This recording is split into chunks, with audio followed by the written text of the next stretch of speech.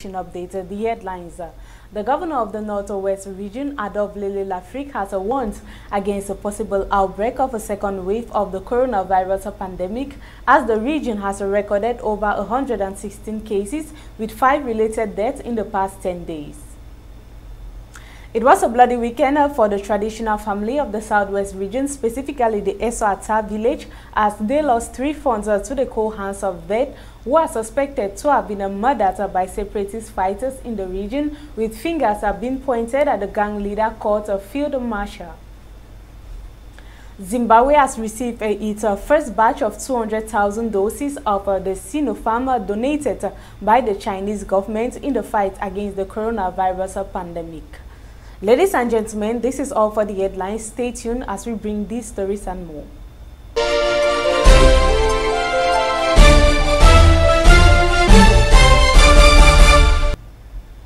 Good evening once more. The population of the Northwest region has been called upon to be vigilant and respect the barrier measures against the COVID-19 pandemic, as a possible outbreak of a second wave is evident. In a release dated February 12, 2021, the governor of the Northwest region, Adolphe Lafrique, stated that the region has recorded 116 cases with 5 deaths in the past 10 days. More in this report. Since the outbreak of COVID-19 pandemic in Cameroon in March of 2020, the Northwest region was one of the last regions to be affected by the virus. With the first case recorded, which came in from Douala littoral region, measures were put in place to stop the spread of the virus, especially at the entrance of the region. Everyone entering the region must wear a face mask, and a temperature check was also obligatory for all entries. However, as time went on, the idea of COVID-19 became a mystery, even though the death rate kept rising. As of date, many persons do not respect these barrier measures. Even the authorities have relaxed their efforts, as no temperature check is being carried out at Matazum, entrance to the region, no hand wash point, and most entrants do not even possess a face mask, talk less of wearing one. This is not only in the Northwest region and its environ, the same case is witnessed around other regions of the country. According to head of the region, Governor Adolphe Lafrique, the cumulative statistics for the COVID-19 pandemic in the region carries 1,289 positive cases with 935 recoveries and 173 active cases on treatment, and unfortunately 81 deaths, with 40 occurring in health facilities and 41 in the communities. The Mezamboyo, Donga Mantung, and Gogotunja division are the most affected communities in the region, even though the city of Bamenda still remains the epicenter of the pandemic. With this resurgence, the governor has stated his plans of a mass testing campaign in all health facilities, schools, and communities scheduled for the next 3 months, while calling on the population to respect the set barrier measures in order to prevent a further spread. Even though most persons are complaining of a laxity in the part of the authorities and the delay in the mass testing campaign, the virus keeps spreading if nothing is done. It was a bloody weekend for the traditional family of the Southwest region, specifically the Esoata village, as they lost 3 funds to the cold hands of death on the same day, after 4 traditional rulers, Chief Fwaminkeng, Chief Fians Ale, Chief Fwawenswo, and Chief Fwajijong were kidnapped from their homes, and later the corpses of 3 were found in the Betwa River, suspected to have, of course, been kidnapped and killed by secessionist fighters operating in the region. Our traditional authorities, now the target of the ongoing conflict in the region, attempted response in this report.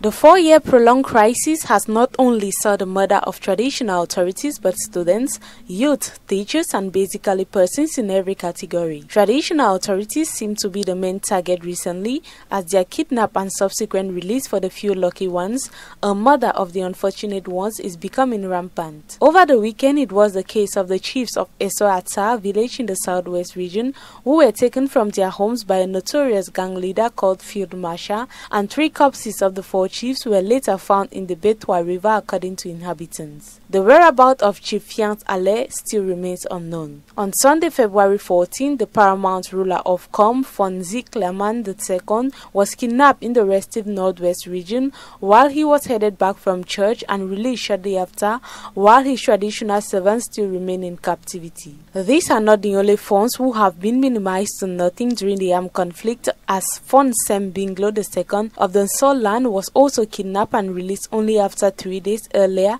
in November of 2020. On November 6th of 2020, the traditional ruler of Liula Malele, His Majesty Mulinga Francis Nango, was murdered by unidentified gunmen at his palace, and his palace burnt down to ashes. Noted to be the second traditional ruler killed with the wake of the crisis in the English-speaking regions, the first being Chief Banda J. Williams of Liso Kamuliwe village. These deceived chiefs and others have become the price to the ongoing conflict, as many have questioned the role of traditional authorities in politics. Meanwhile, a traditional ruler symbolizes peace and unity. They have been reduced to ridicule elements in the Northwest and Southwest regions, as they are scared of fully exercising their functions for what awaits them.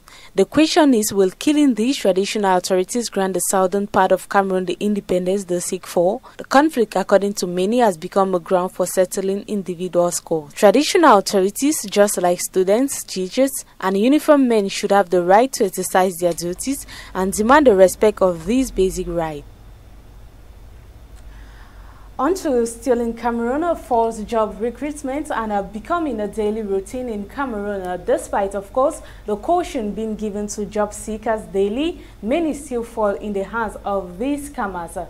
But, of course, are the institutions whose images are being tarnished to be blamed, or the victims? Listen to this report.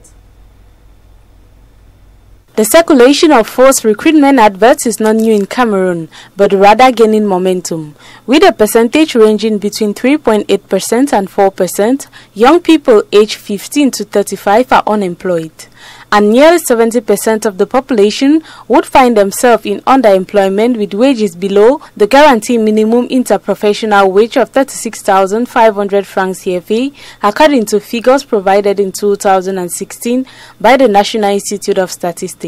A situation which pushes these false structures to create false recruitment with enormous salaries. With the advent of social media, increasingly used in the country without much user attention, scammers are finding a flourishing breeding ground. The difference is that the contacts are done virtually, and then they demand for money after a few exchanges. While serious recruiters usually invite job seekers somewhere, especially in an office, these fake imposters never let you meet them. The development of electronic payment methods has also made it easier for them. The preferred services are Orange Money and MTN Mobile Money, and others also feel free to request payment for services through an Express Union money order or any other money transfer office. The custom does not hesitate, however, because he is in confidence.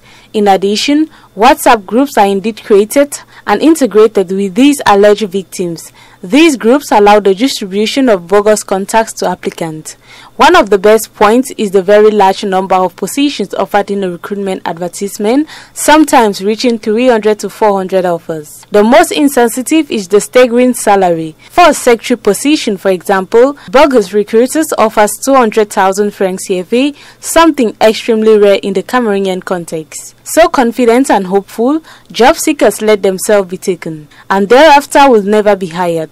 Hence, the question, is the government fighting a battle to end these scams? We remember that on February 7 of 2018, a vast recruitment was announced within the National Refinery Company. The company had to deny this false recruitment through announcements of recruitment in Cameroon and even in the bakeries of Santa Lucia, which turned out to be all fake. Added to these denials, several awareness-raising meetings in the face of this mode of fraud or cybercrime are organized in Cameroon. This in order to awaken the population, while the Minister of Civil Service and Administrative Reform always informs the public to be more vigilant about the announcement of the web. It should be remembered that this phenomena is not limited only to recruitment announcements, but goes further in communiques, decrees and others. Just to note, caution must be taken on all social networks.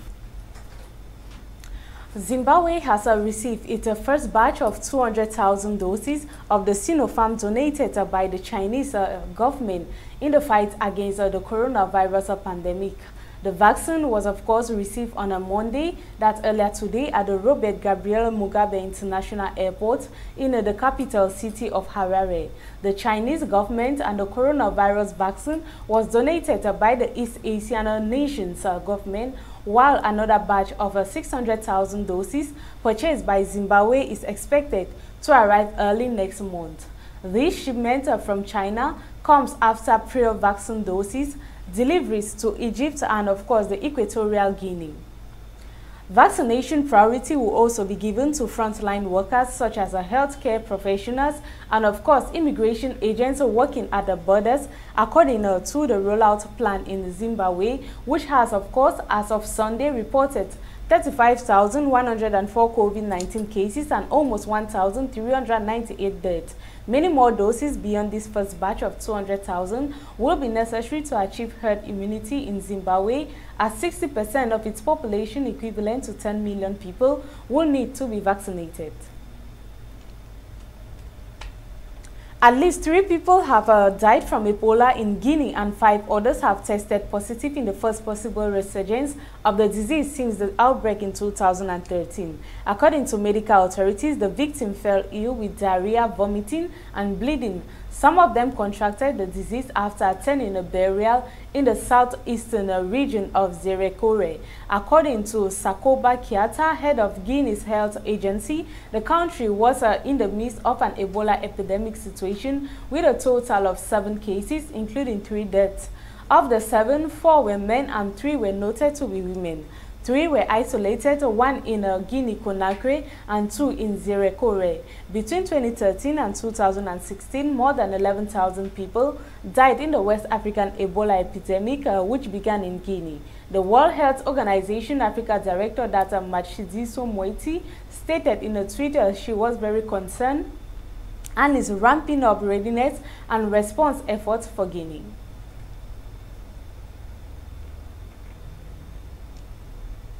Ladies and gentlemen, thank you for staying tuned. Remember, up next is the French edition of the newscast, that's Le Journal de 20h. Stay tuned, and until tomorrow, have a blessed evening.